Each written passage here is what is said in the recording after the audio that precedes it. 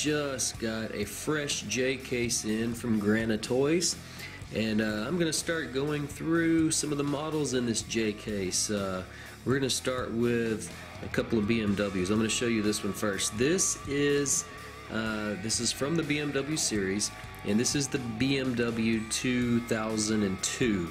And that's not the year model. This was not produced in 2002. This is actually an early 70s.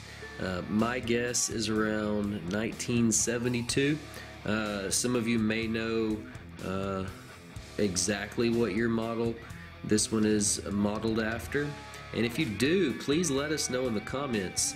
But I'm not sure exactly what year model it is, but I'm going to guess right around 1972 or so, give or take. But I really like these vintage BMWs, and we have another one we'll look at in another video here pretty soon. But we'll start with this one, and this one was first released in 2012 as a new model, and we've seen it a few times since then.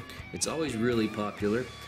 This is a vintage BMW racer, and right about the time that BMW came out with this body style, that's kind of when they solidified their reputation as a manufacturer of high quality sports coupes.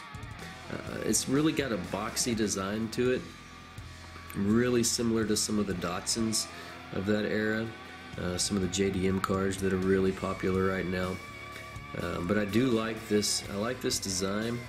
I like the color scheme on this one. You see the blue and gray checkered stripes going down the side there. The flared wheel wells gives it that nice sporty look. And this one features a blue interior. Driver sits on the left-hand side. On the back, you've got the Hot Wheels logo there, and then the back features the round tail lights there. They're pretty small round tail lights. You see a tailpipe coming out there on the right side there. The white and blue stripes continue on down to the back, and the interior of the car and those stripes, they go really well together.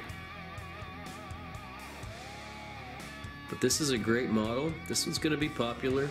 It's going to be hard to find for a while, but it just came out. It's in the J case right now.